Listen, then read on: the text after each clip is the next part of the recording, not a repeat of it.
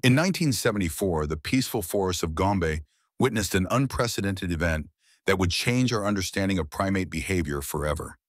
What started as a natural split of one chimpanzee community into two groups, the Kasekela in the north and Kahama in the south, would evolve into something far more sinister.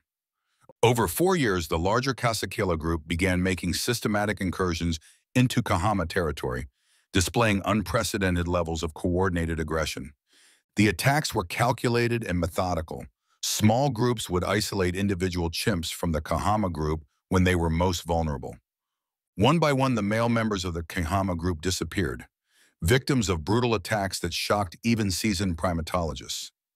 This conflict forced scientists to reconsider their understanding of chimpanzee society and its capacity for organized violence.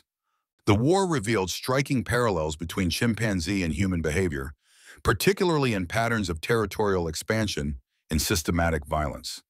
This discovery led to groundbreaking research into the evolutionary roots of warfare and aggression in primates, including humans.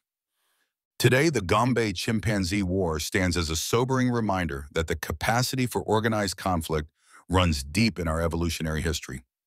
This event fundamentally changed our perspective on primate behavior and forced us to confront uncomfortable truths about the nature of violence in our closest animal relatives.